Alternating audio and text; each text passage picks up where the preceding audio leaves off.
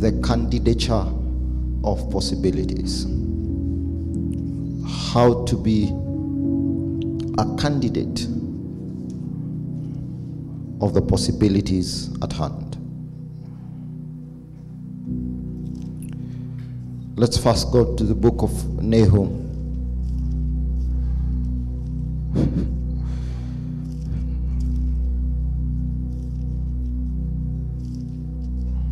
Chapter 3. It says, "Woe to the bloody city!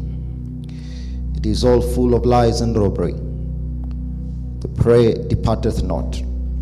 The noise of a whip, and the noise of the rattling of the wheels, and of the prancing horses, and of the jumping chariots. The horseman lifted up both the bright sword and the glittering spear. And there is a multitude of the slain, and a great number of carcasses, and there is none end of their corpses. They stumble upon their corpses because of the multitude of the whoredoms of the well-favored harlot, the mistress of witchcrafts, that selleth nations through her whoredoms, and families through her witchcrafts. Behold, I am against thee, saith the Lord of hosts, and I will discover thy skirts upon thy face, and I will shew the nations thy nakedness, and the kingdoms thy shame. And I will cast abominable filth upon thee, and make thee vile, and I will set thee as a gazing stock. And it shall come to pass that all they that look upon thee shall flee from thee, and say, Nineveh is laid waste. Who will bemoan her? Whence shall I seek comforters for thee? Art thou better? Take note of verse 8. Art thou better than populous No, that was situate among the rivers, that had the waters round about it, whose rampart was the sea, and her wall was from the sea. Ethiopia and Egypt were her strength, and it was infinite." Take note of that it was infinite. "Put and Lubim were thy helpers. Yet was she carried, and she went into captivity. Her young children also were dashed in pieces at the top of all the streets, and they cast lots of her honorable men, and all her great were bound in chains. Thou also shalt be drunken, thou shalt be hid, thou also shalt seek strength because of the enemy. All thy strongholds shall be like fig trees with the first ripe figs. If they be shaken, they shall even fall into the mouth of the water, rather the mouth of the eater." So that is Nahum chapter 3, from verse 1 to 12. We can go to Isaiah chapter 61. Verse 8, he says, "For I, the Lord, love judgment, I hate robbery, for burnt offering, and direct their work in truth, and I will make an everlasting covenant with them. And their seed shall be known among the Gentiles, and their offspring among the people. All that see them shall acknowledge them, that they are the seed which the Lord hath blessed. I will greatly rejoice in the Lord. My soul shall be joyful in my God, for he hath clothed me with the garments of salvation. He hath covered me with the robe of righteousness, as a bridegroom decketh himself with ornaments, and as a bride adorneth herself with her jewels." Verse 11, "For as the earth bringeth forth her bud, and as the garden causeth the things that are sown in it to spring forth, so the Lord God will cause righteousness and praise to spring forth before all nations."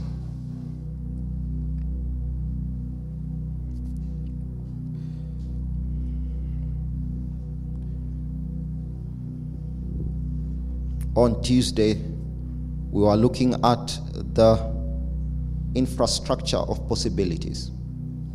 And it's my prayer that God was able to communicate some everlasting truths to your heart on Tuesday.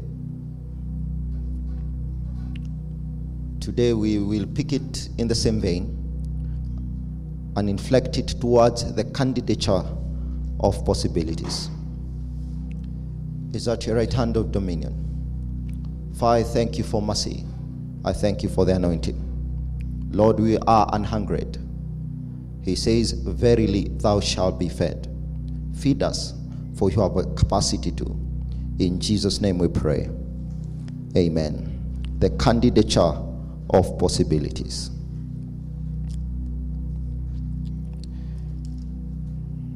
Let's go back to the book of Nahum, chapter 3.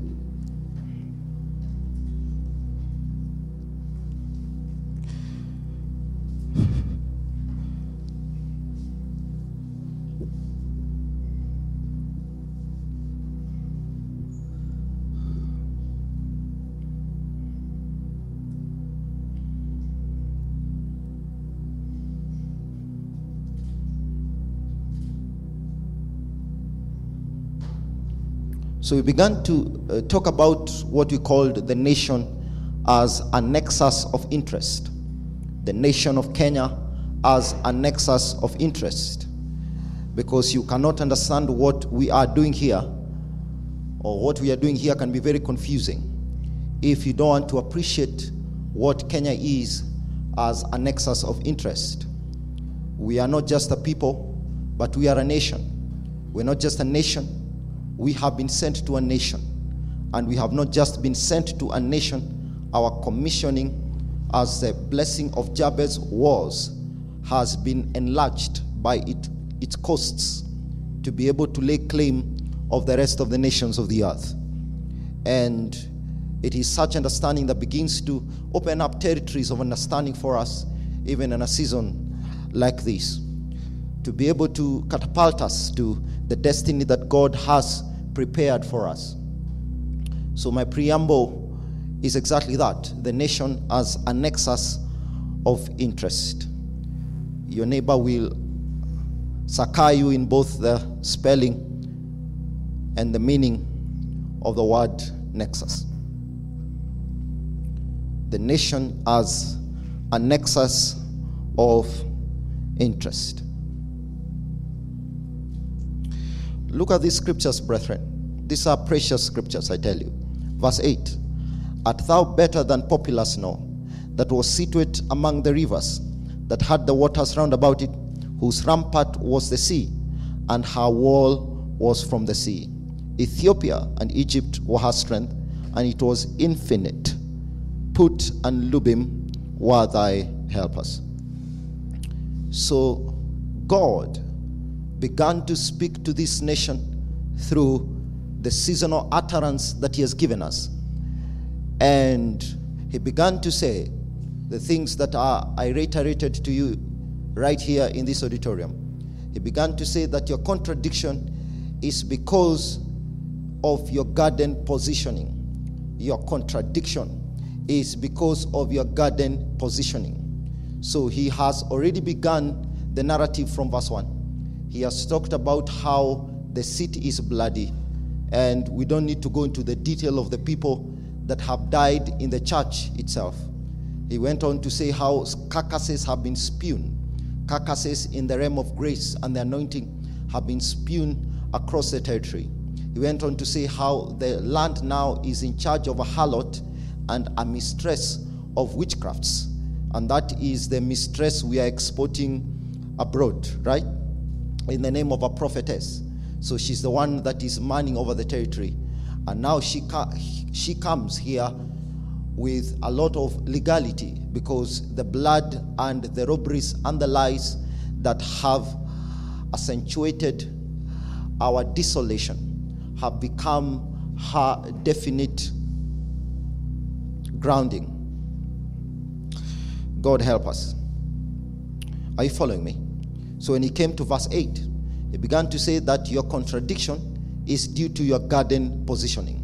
Then he began to say something that I will beseech you to follow through. He began to say, are you better than popular snow? Are you better than popular snow? For students of history in the house, popular snow is Thebes, that was situate across the valley of the kings in Egypt. And popular snow is a portal that God opened over the surface of the earth. Popular snow was a portal that God opened over the surface of the earth to replace the physical Eden. Now, Eden, of course, ended up having several peculiarities, because Eden was both a spiritual manifestation and a physical manifestation. So we do know that a sword was put there, all right, wielded by a cherubim, to ensure that no man goes back to the physical Eden. So from that time, it has been a matter of guesswork exactly where the physical location of Eden was. So as soon as that is removed, we ended up having two other stations that were critical on the surface of the earth. There was a space called Nod, where Cain went, that was away from the presence of God. So that ground itself was away from the presence of God.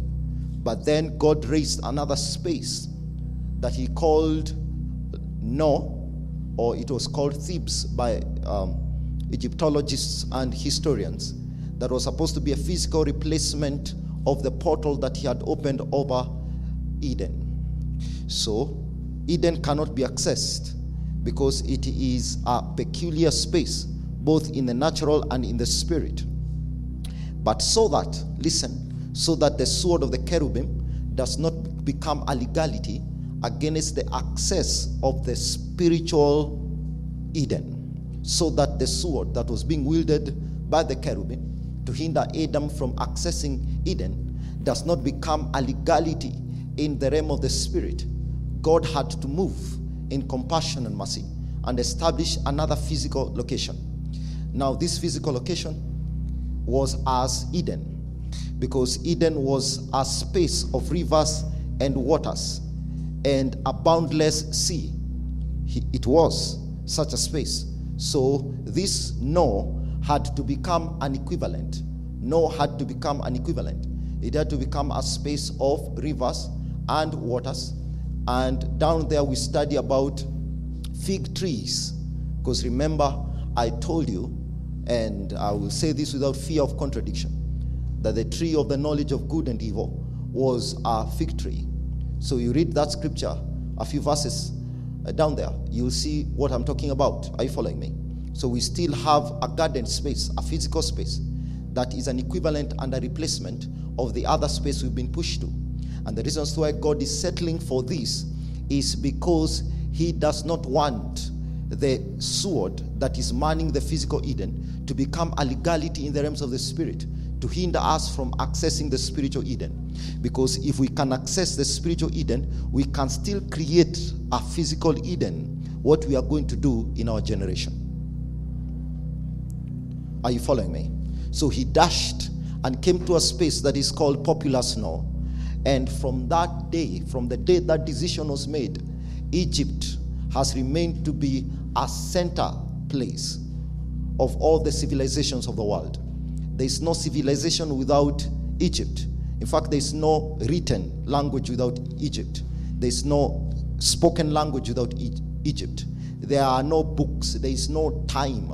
There is no science. There is no mathematics. There is nothing to the human capacitations of modern day enlightenment without the mystery that became Egypt. So Egypt occupied that space. But then there was a twist, because man is removed from the physical Eden and God supplies another Eden. Are you following me? He's removed and God supplies another. But then a physical serpent has entered the space of Eden, and that physical serpent must become a spiritual serpent as well. The reasons why it accessed the physical garden is so that it can lay claim of a spiritual space. So when we went to Populous No, my goodness, when we went to Populous No, we did not factor in that there's a space of a serpent in that heavenlies. So we have substituted Eden, but we are yet to cast down that serpent that is in the heavenlies. Now it is this serpent that became the informant of the demonic civilization that Egypt gave the world. Because from that space now, what we began to do is to ascend. And as we ascended, because we are supposed to lay claim of the entire territory of the spirit over this replacement of the Garden of Eden and manifest a space that has now been redeemed, that is equivalent to the Eden from which you've been pushed. Are you following me? Are you following me? So that is what we are supposed to do. But then we failed to do it, in that to this day the symbol of Egypt is a serpent. What Pharaoh was wearing was serpentine. Egypt ended up giving us a book of death instead of a book of life. We ended up having the valley of not just the kings, but the valley of the sepulchres of the kings in Egypt. It became such a strong manifestation of the reign of the serpent. It is unbelievable to this day. And I would advise you to become an Egyptologist so that you can see how far darkness can go. I mean, whether you're talking about its priests, you're talking about its waters. All right? How Pharaoh was able to network with the gates of hell in Lake Victoria and manifest a serpentine kingdom over the territory that is now Egypt. So are you better than? Are you better than? That is a question. Now, I am yet to decode for you what Africa is, and in the days to come, God shall anoint me with an utterance to be able to furnish you with what Africa is and what Africans are, and how we came to where we are, so that you can understand not how unfortunate things have worked for you, but so that you can have a fuller comprehension of where you are right now, how strategic you are for the kingdom of God in this generation. When I have taught you that, you shall really appreciate your dark skin. Blessed be the name of the Lord. And those whose skin texture is almost like those of the white men. Bwana tukuzwe sana. You'll appreciate that you fell short of that attainment.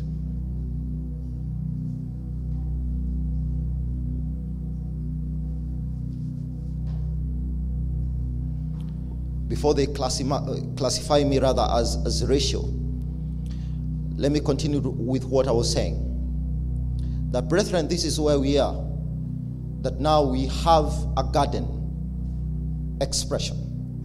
And God was in Egypt. God was in Egypt. The kingdom was first manifested in Egypt. Civilization was first expressed and consolidated in Egypt. Forget about Mesopotamia, where there is quote-unquote agrarian revolution, where they knew how to grow rice because there were plenteous waters. We are talking about Egypt. Egypt gave us the first book of wisdom, concerning which Solomon would be commended for. For he says that his wisdom was greater than the wisdom of Egypt. And Egypt was such a portal that Solomon married the daughter of Pharaoh, if only to bring that expression of civilization to his doorstep. And that is why most of us don't appreciate how great those blacks were, because they were black men. Because when you read the scriptures, you begin asking yourself why Joseph did not go back home when he was released from being a prisoner. But Egypt was the United States of America. Just here in Nairobi, how many people have come back after getting opportunities in New York? Just here in Nairobi. Because you read Bible characters and you're too quick to judge them.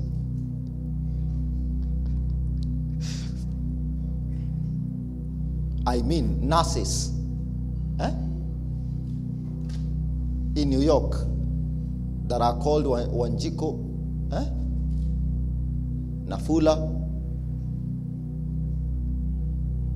How many of them have been eager to come home? You can't come home. You're in the capital of the world. Only God could remove Egypt because it was a superpower for a millennium. And it founded the civilization of the world until the return of Jesus Christ. Egypt is where the supremacy of human manifestation existed, and I believe by extension still exists. Now, when God is now picturing what Kenya is supposed to be, because Egypt was completely desecrated by Mohammedans. The Islamic spirit took over and desecrated the space to no return. I mean, we cannot now begin to talk about how to resuscitate the spiritual spaces that Egypt had, because Muhammad has already obliterated them. So when God is considering Kenya, what he's beginning to do is to say, are you better than? So when I saw that scripture, the Spirit of the Lord began to minister to me, because the point was, you are supposed to be better than populace now. You are supposed to be better than populace now. In other words, now, you are not supposed to sit around physical rivers, such as the one which the daughter of Pharaoh went to take a bath from. You're not supposed to sit around physical rivers, but you're supposed to be such a strong manifestation of a spiritual Eden. So much so that the world, not just the ground beneath you, the world as an earth is affected by the spiritual garden in your nation. Are you better than? Because the challenge has always been to be better than populace now. Are you better than populace now? Oh, blessed be the name of the Lord. That there were rivers. There were rivers. So in this nation, in the realm of the spirit, there is a very peculiar glory gate. There are glory gates in this nation. There are waters round about, which means that we are manning the revelation of God in a space that can only be said to have an isolated manifestation. That what God is going to do in Kenya, he has never done in any other nation. From the time Jesus ascended to sit at the right hand side of God, you are surrounded by waters. Your manifestation is very isolated. And that is why I said our revelation is isolated. That is why our approach is isolated. And that is why our mindset is isolated. That your rampart or stronghold or bulwarks are from the sea. That is uncongenial understanding. Uncongenial understanding informed by novelties of depth. Uncongenial understanding informed by novelties of depth. So when we sit here, there is a depth that God will give to us through trusteeship and through the privilege of us being Kenyans and through the fact that we have been brought to such a Christ crucified space. There are handlings we shall have, and it is not possible to even begin to say that they will only be scriptural. The scriptural understanding or depth or seaship is only the beginning. We shall have prophetic depth. We shall have power depth. We shall have authority depth. We shall have a depth that is so compound, so far-reaching, so consolidating, all right, across all the known revelations of redemption, because my rampant must come from the sea. So God began to speak concerning this nation and began to say that Ethiopia and Egypt were thy strength. So what is your strength? Your strength is a ground mindset. Your strength is a ground world, Egypt, because Egypt gave the earth a world. Egypt gave the earth a world.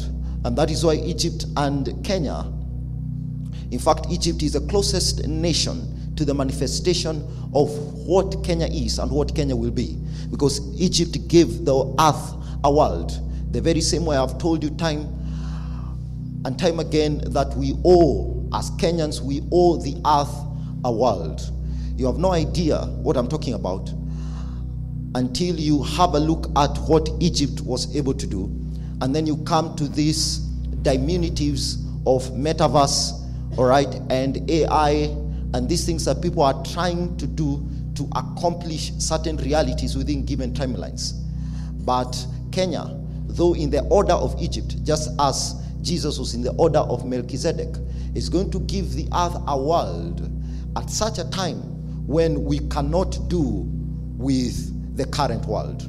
The current world is already so arrested by the vicissitudes of the New World Order. We are already so shackled by patterns of plagues that have already been set in motion, and that cannot be changed. It's supposed to continue like that. There are things that the earth has decided to lay hold of and to continue in that cannot be changed unless a Kenyan has arisen.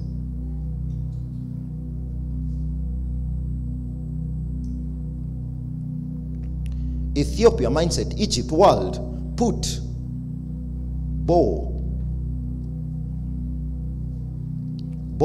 put, bow.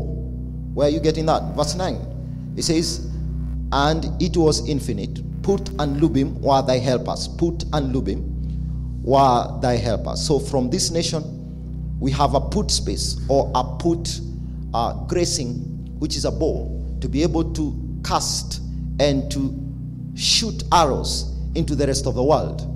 And there are some Kenyans that have been able to demonstrate this, whether from the standpoint of the kingdom of darkness or from the kingdom of light. Men like Barack Obama were able to demonstrate that you can come here and go and rule the world. Those who are forerunners of things that are supposed to begin manifesting themselves, because put is here. Put is here. Lubim is also here. Brethren, Lubim is here. And what is Lubim? Lubim is a ground. Lubim is a ground.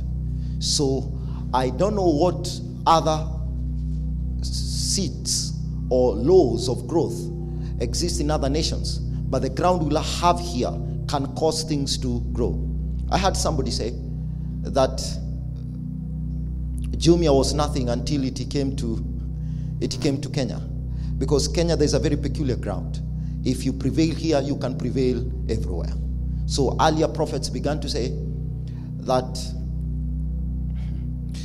this is an altar nation, because in an altar nation we have a law that instructs the laws of any other nation.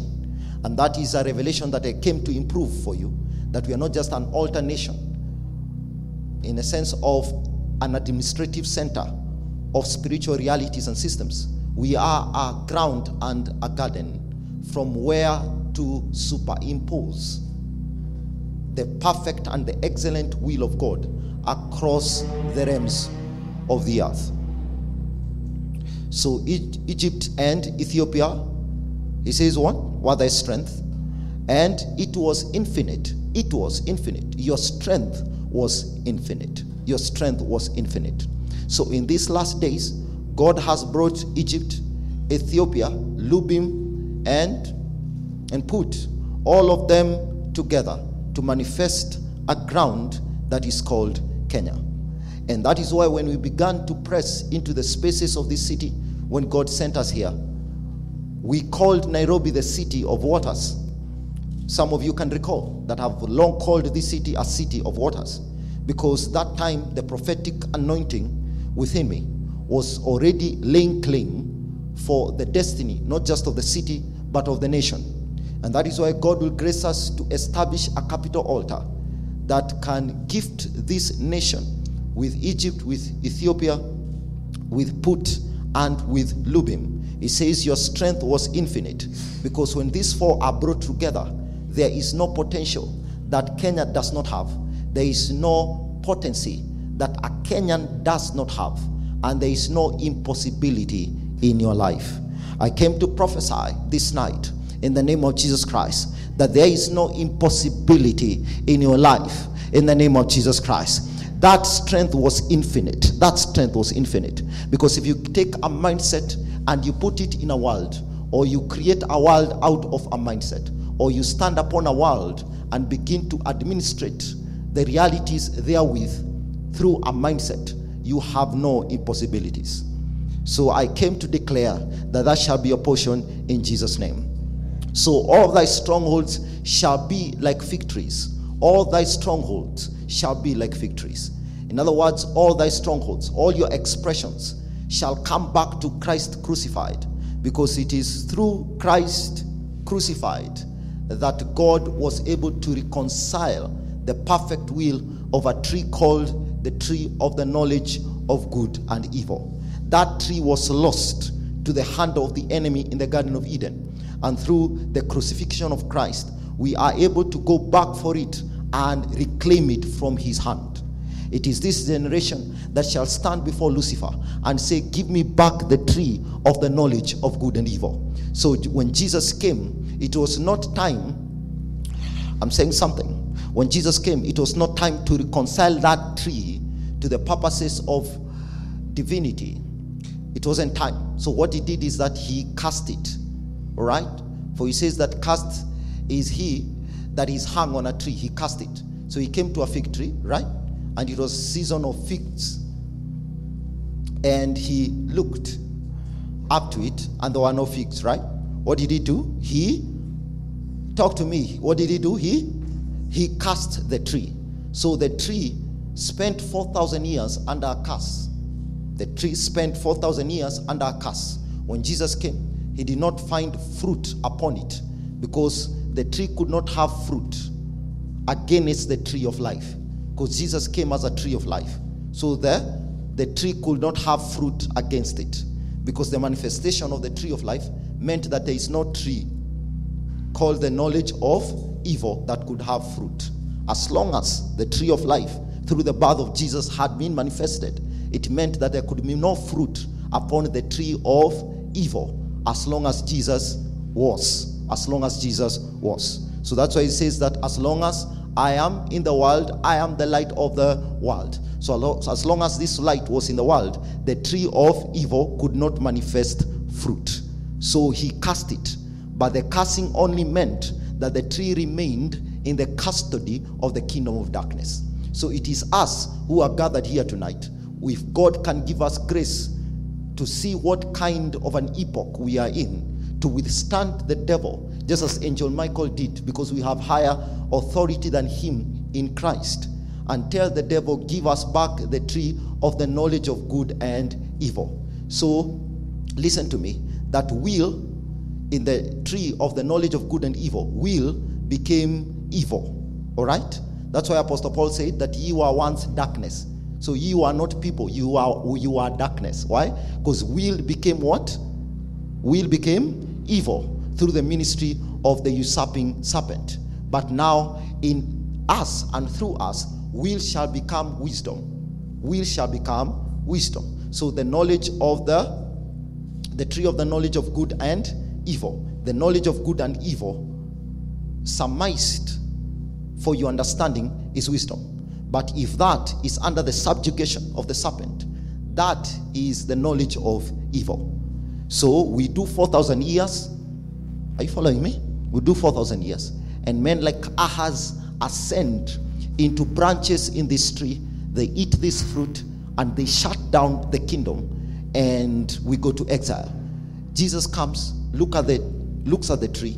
And by the time he is birthed through the intercessory work of Simon and prophetess Anna, he shut down. As soon as he touched base physically, he shut down the physical fruit of the fig tree. When he comes there, he's in his heart, I knew you wouldn't be having fruit, because that would negate my physical manifestation. And he cast it. And then the kingdom of heaven began to tarry and to wait for a generation that would come, packed and incarnated by revelation, and lay claim of this tree from the hand of the enemy. That is why you are seated here tonight, in the name of Jesus Christ. It says, all thy strongholds shall be like fig trees. So our stronghold is wisdom. Kenya's stronghold is wisdom. Put me anywhere with any other nationality. Take somebody from the Netherlands, put them there. Take somebody from Namibia, put them there. Take somebody from Scotland, put them there. William will have wisdom. That is my stronghold. I'm saying something. As a Kenyan, you are supposed to have wisdom. When I begin to speak, Nigerians should listen to my wisdom. I'm saying something. If you have a business and there's a Canadian there and there is an Uruguayan in that assembly, wisdom should come from you, because that is a stronghold you've been given. It's time to know what you have, because then you'll know how to get what you don't have.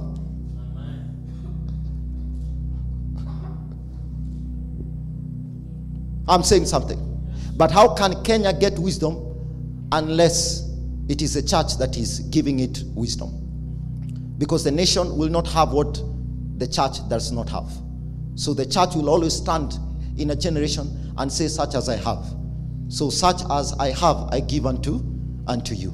So why is the church crippled at a beautiful gate called the rivers of Eden? Why is it crippled at that point? It is because the church has not yet been able to give them such as they have through the manifestation of wisdom. It is our work to superimpose. I'm saying something. To dispense, to impart wisdom across all the 42 tribes of this nation. A fig tree must become your stronghold. A fig tree must become your stronghold. In the name of Jesus Christ. Oh, wow. So this is happening against a very interesting backdrop.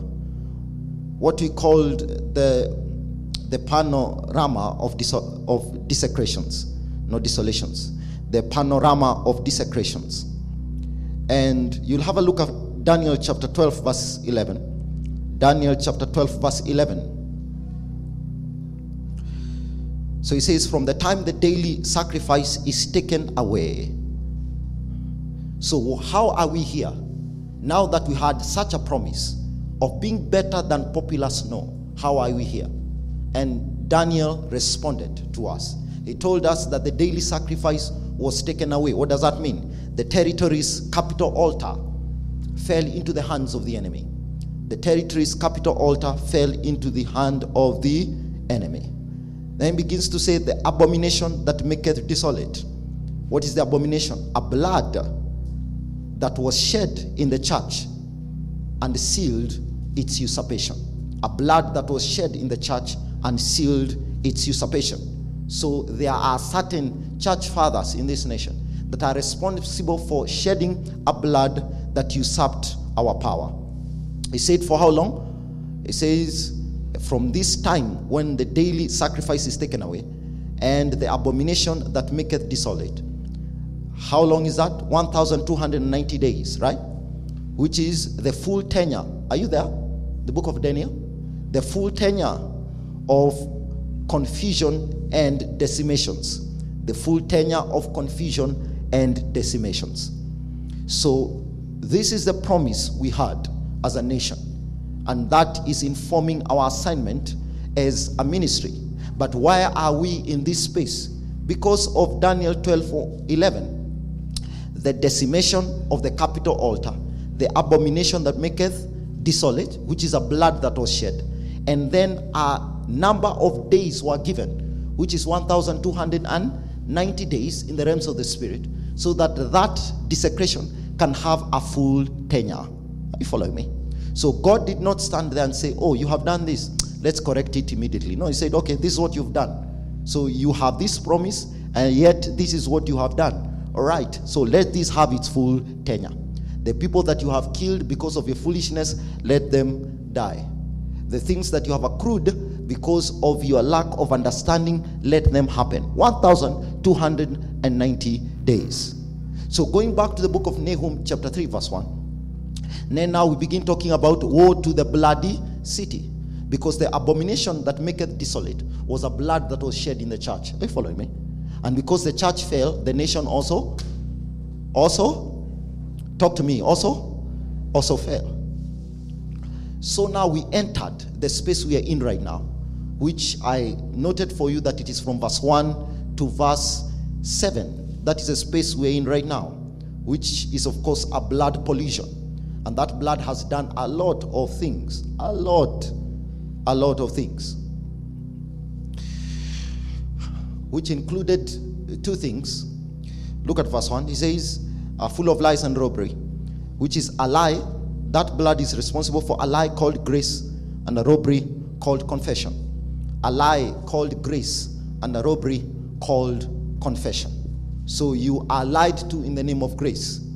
How is it that we die because we believe in grace, yet grace was manifested as an expression of mercy? Because he says, but God that is rich in what?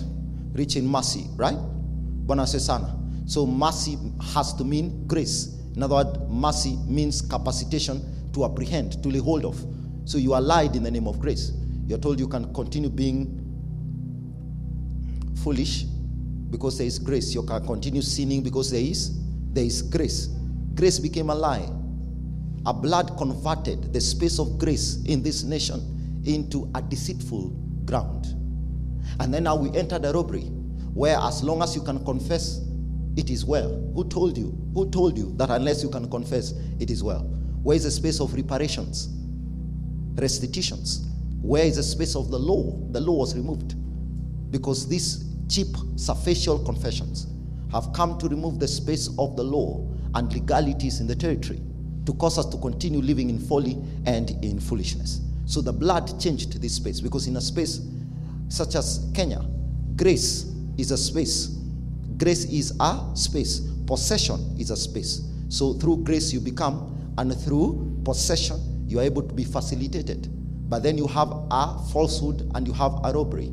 The falsehood is that grace is cheapened to mean rebellion, and then robbery means that you will never keep anything. You have no possession because things are constantly being taken away from you.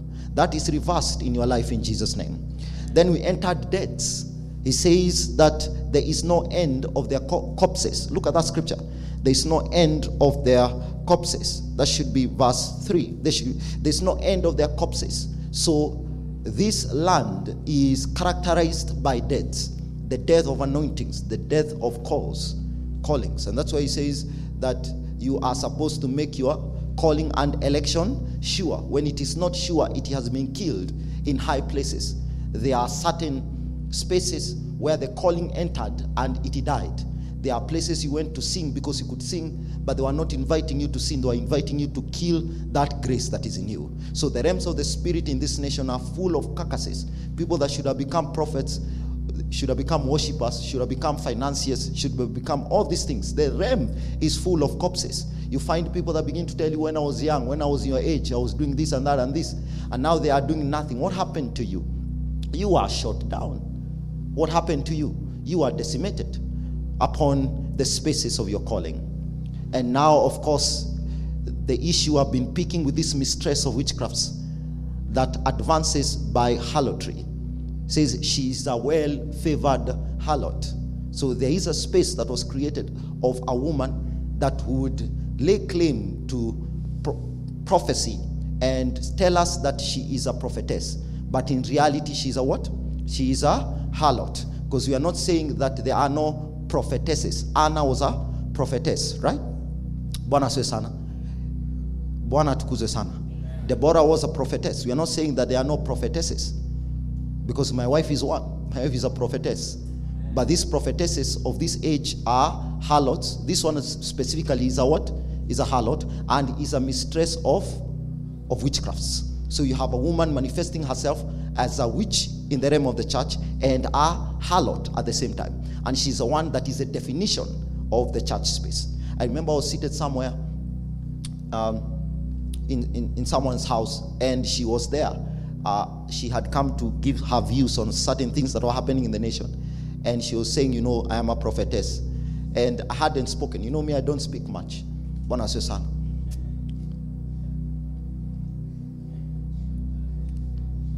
Somebody spoke there and said, this one is calling herself a prophetess. Who made her a prophetess? He said, I should tell my people what this guy has said, because they usually say that I pick up fights with these people. I am not this person.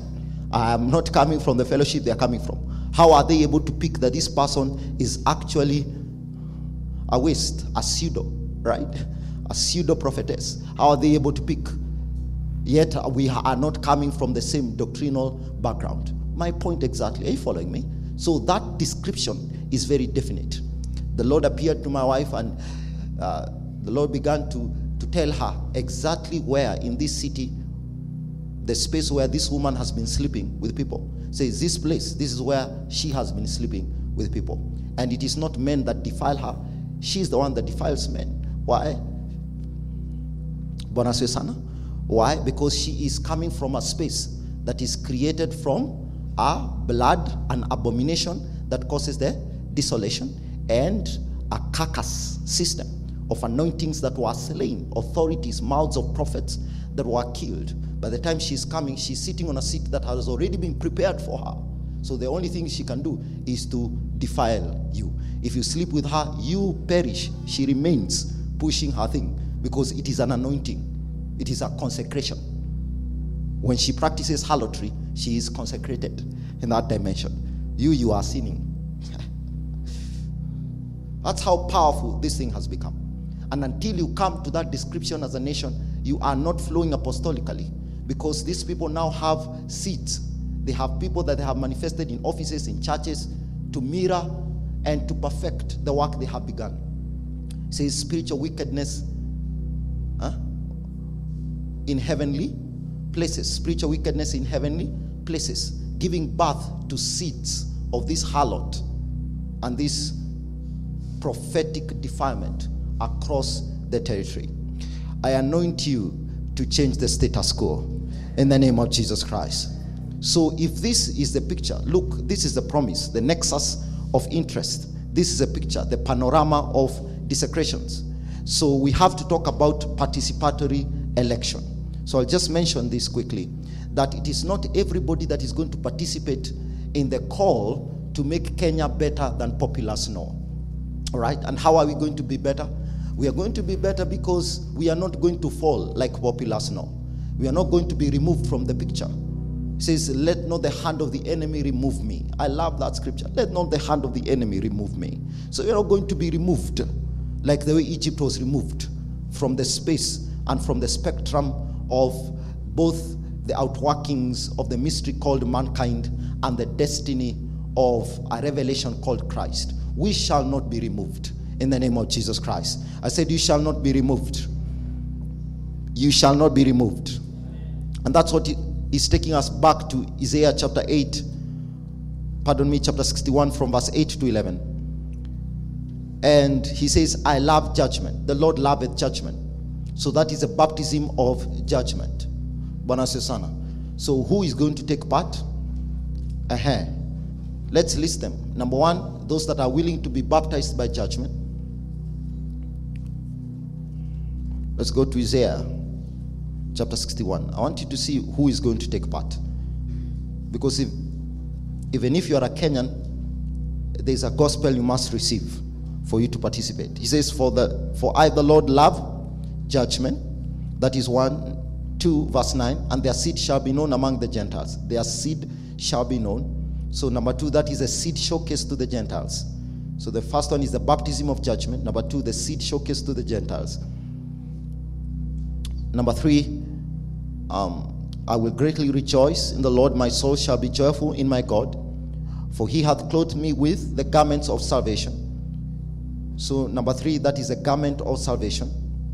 And number 4, it says, as a bridegroom, verse 10, part B, decketh himself with ornaments, and as a bride adorneth herself with her jewels. So that is a bridegroom ornament and the bridal jewel. So who is going to participate? What we are calling participatory election. The baptism of judgment, those that shall be baptized by judgment. The seed showcase to the Gentiles, those that shall manifest seed against the Gentiles. Number 3, the garment of salvation, those that shall put on a garment called salvation. And number 4, those that shall have the ornament of the bridegroom and a jewel of his bride. A jewel of his bride. So the reasons to why I have been preaching in this city, and I'll continue to preach, it's not just a vocation or what I do for a living. God is using my voice and my revelation to gather for himself this set of people.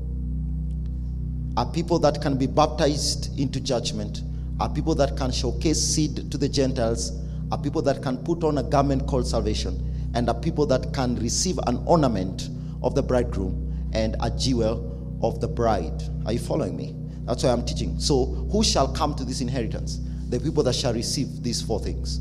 They are the ones that God has set aside to be able to stand on a plane of candidature. And this is what I call the candidature of possibilities. If you can fulfill these 4 things, you can be a candidate of these possibilities. Otherwise, you shall live a normal life and fulfill the scripture concerning which the preacher said that there is nothing new under the sun. So back in the day, we used to say, Veni, vidi, vici. I saw, I came, I conquered, right? But your coming, your sight, and your conquest were all under in the realm, or rather were all in the realm of the flesh. So there's nothing extraordinary that you actually conquered. You came under a subjugation. You saw under a subjugation. And you conquered things that were also as subjugated as you had been subjugated. There is nothing new under the sun. So may God amplify this voice. May God amplify this message in the name of Jesus Christ. We need people that can judge. I say we need people that can judge aright in the name of Jesus Christ. Under the baptism of judgment. I said we need people that can become seed. We need people that can become seed. People that can be birthed. People that can influence societies and communities through expressions of extraordinary understanding. We need a generation that can put on a garment of salvation in the name of Jesus Christ. Insist on salvation. Exert salvation. Construct salvation. Go into the realms that be of God and download an infrastructure that can secure salvation in their day in the name of Jesus Christ. We need an ornament and we need a jewel. That is why we are teaching this gospel. That's why we are writing. That is why we are on YouTube now. That is why we are on Twitter. That's why we are here twice a week, to be able to give God an opportunity to gather a people that can come to such a fold. If you come to such a fold, that is what in the natural is called Christ crucified in international, but in the spirit it is a host that is marching on top of a space called the space of nations to lay claim for an inheritance that is better than populace know. That is why you are here. And that is why we are preaching Christ crucified. Because when Jesus came, he cast the fig tree.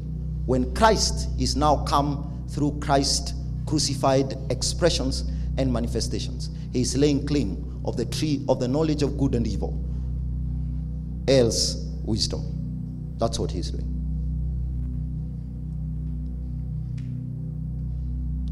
It would be very unfortunate if anybody listened to me and they thought we are just doing normal church,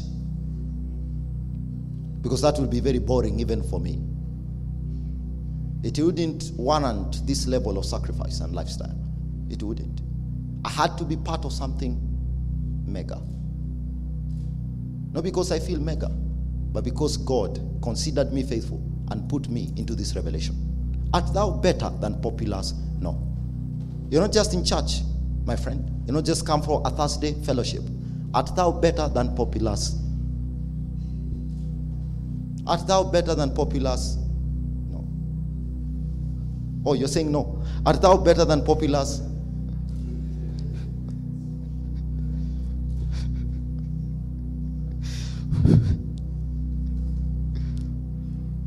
Let me just tell you one thing. Yeah. So, I so mourned earlier today that I could not have sufficient time to decode for you 1 Corinthians chapter 5, which actually is the manual of judgment. God will give me an opportunity to teach you this chapter so that you can be people that are able to judge. A heart that can judge, a mind that can judge. Bwana asifiwe sana. That is a manual of judgment. I'll take you through verse by verse. And I believe God has given me grace for that, to be a textualist in all prophetic interpretation of scripture, to show you what it means to judge accurately in your generation. However, I just found a verse here that is called the anatomy of judgment. It just summarizes the anatomy of judgment. It says, Christ, verse 7, our Passover is sacrificed for us. 1 Corinthians chapter 5, verse 7. Christ, our Passover, is sacrificed for us. So that is the anatomy of judgment. So every act of judgment Every speech that judges has that anatomy. Christ, wisdom. Christ, wisdom. So Christ must become our wisdom. So what is judging? The Bible says that, for the Lord loveth judgment. So it is wisdom that is judging. Are you following me? It says our Passover. Our Passover. That is selflessness. Our selflessness. Passover. He passed over them. Though they were as sinful as the Egyptians, he passed over them. That is an act of mercy. Mercy is sacrifice. Access. Why do we sacrifice? To access for us purpose. So wisdom, selflessness, mercy, access, and purpose. So any decision that judges rightly incorporates wisdom, selflessness, mercy, access, and purpose. So all that, given the functionality of practice, all that given the functionality of pragmatism, is what you call accurate judgment. Wisdom, selflessness, mercy, access, and purpose, given the functionality of pragmatism, is what you call judgment. Number 2, the seed showcase to the Gentiles. So how do you become a seed? Because you must demonstrate seedship to the Gentiles. So what is a Gentile? A Gentile is any atmosphere that is alien. A Gentile is any atmosphere that is alien to the reality of covenant faith. A Gentile is any atmosphere that is alien to the reality of covenant faith. How do you showcase seedship? So 3 things there are important.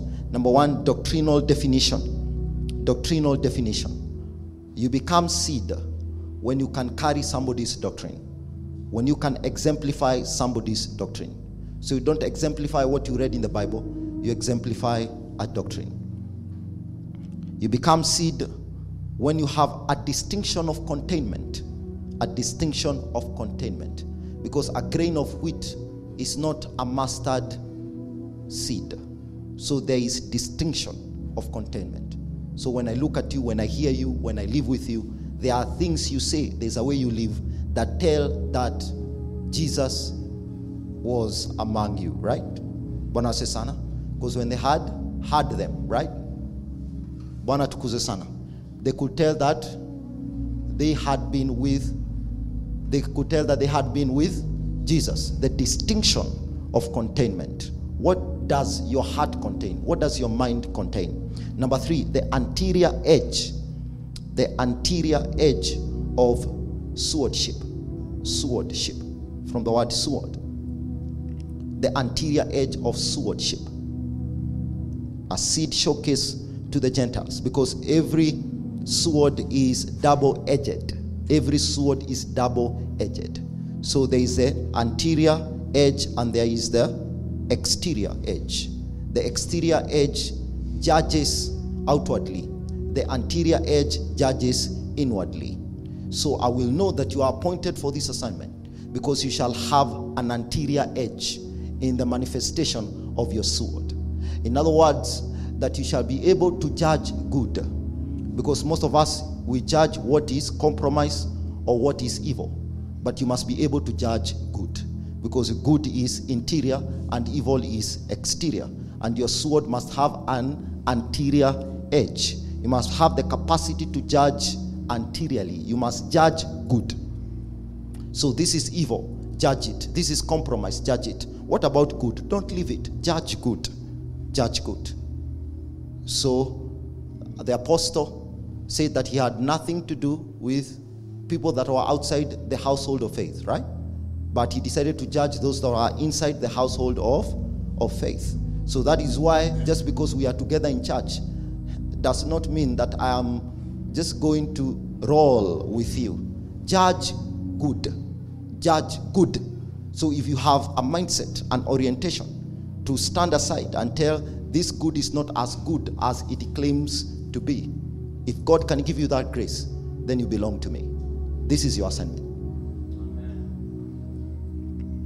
The garment of salvation. I'll just read this through. How do you put on the garment of salvation? Number one, dominion as the central interpretation of Christ. Dominion as the central interpretation of Christ. Number two, a mindset of absolute victory. Not 90% victory, not 70% victory, absolute victory. Garment of salvation. Number three, a classified wisdom of outwitting the enemy. A classified wisdom of outwitting the enemy. Number four, anointing functionaries, or let's call them consolidated anointing functionaries of security. Take note of that phrase, consolidated anointing functionaries of security. Consolidated anointing functionaries of security. So for you to be saved and for you to save, because if you can be saved, you can save. For you to be saved and for you to save, dominion must become the central interpretation of Christ. You must have a mindset of absolute victory, because 10% victory for the devil is enough for him to take you out. So you must have 100% victory. Number three, you must have a classified wisdom of outwitting the enemy. The enemy will be outwitted by a wisdom that is equivalent to salvation. In our generation, the enemy will be outwitted by a wisdom that is equivalent to salvation. And lastly, consolidated anointing functionaries. So you consolidated. How are you saved? You consolidated anointing functionaries of security. You brought wisdom. You brought discernment. You brought the prophetic. You brought hearing God. All right? So one day when you are supposed to die in a road accident, you discerned. The other day you are supposed to be attacked by a flu. You perceived. Right? Bwana asifiwe sana. You are supposed to be without money for the next 3 months. What did you do? You heard the Lord tell you, go and give this sacrifice in church so that you can be preserved from it. So what has preserved you at the end of the day or at the end of that year? A consolidation, right, of anointing functionaries that ensure you are safe. So I told you don't need one thing. You need everything to make it. And if you can be saved, then you can save. Lastly, the bridegroom ornament. What is a bridegroom ornament? Wisdom. What is a bridal jewel? A world. So it is double W. No wonder the man of God standing before you tonight has a name standing with W. And the other one is M, which is simply an inverted W. Come to think of it. Because you need a wisdom and a world. Take note of how you laugh, because I can see the dimension in which you are laughing. How funny what I've said actually is. Because these things are not just in the spirit, they're also in the natural, right? So what is the ornament of the bridegroom? Wisdom. Wisdom. You see, listen, we've been talking about the mandates and the destinies of nations. For a believer in the United States, Bwana asifiwe sana. What do they need to understand? They needed to understand grace. So the ornament given to them was grace. A believer in Abuja, Nigeria, needed to understand power, right, and authority. That was the ornament given to them. Our ornament is wisdom. Our ornament is wisdom. So if we meet Christ, even as a fellowship, Christ will give us what? Wisdom. So every other thing is consistent and it evens out. The presence of God, right? Holiness. Are you following me? The law of the Spirit, everything is supposed to even out. But the distinctions come in when you're talking about the destinies of nations. So we all stand here. I have grace and I have power, but my distinction is wisdom.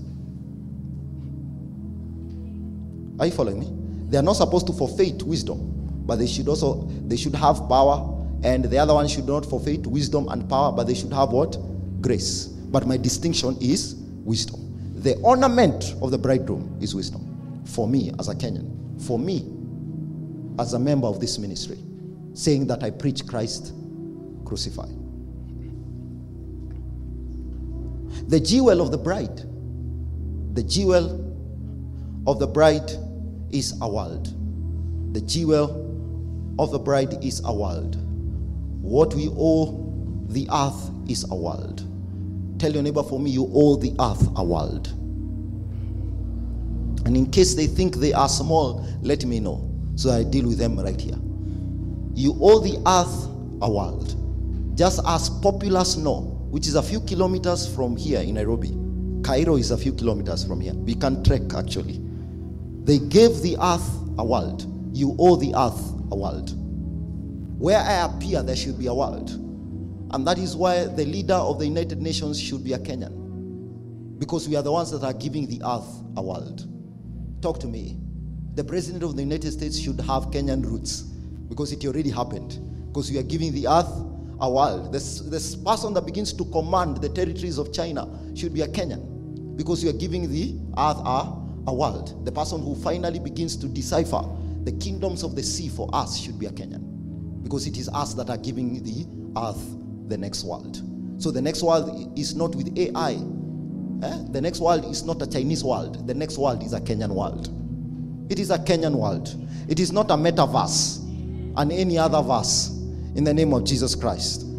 I'm saying something. It will not be informed by string theory. If you know string theory and string theory. You know string theory? Okay, you don't read much, right? One other idea. So it will not be informed by string theory. It shall not be informed by the kingdoms of the sea. It shall be informed by Kenya. We are the ones that are giving. It says green climate. Such a vibe and a rhetoric in Europe right now. But we are the people that have authority over climate. The next world is ours. The next world is ours. That is the jewel of the bride. I'm saying something. It is a jewel of the bride. So today I came to lay claim for the blessedness of the Kenyan church space. I came to open your eyes to see where you are right now. Not look at this room and how small it is, but look up to heaven, because that which is from above is above all. And begin to see the capacities and the potencies that have been given to us by grace, that you may begin to open your eyes and see it. Because some of you, when we begin to pursue you to give us money for partner community, we are bothering you, but you don't realize that this is what we are financing. And it's very important for us to talk about these things, because you know me, when I'm asking for money from you, this is what I have in mind. Are you following me? But prior to this day, you did not have this in mind. So you are recording deductions. You, when your money hits my M-Pesa, I am counting ascensions into a state where I am better than Populous know. May God touch some hearts here. You know, as preachers, we are known for rhetoric and things that we have conjectured. The excellencies of conjecture upon our tables in our studies. What will I tell them today? Fix this up. Bring this verse. Conclude like this. This is not a normal preacher preaching to you.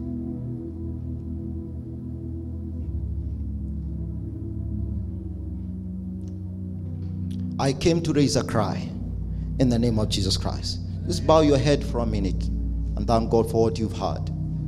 Oh, Holy Ghost. Thank you, Spirit of the Lord.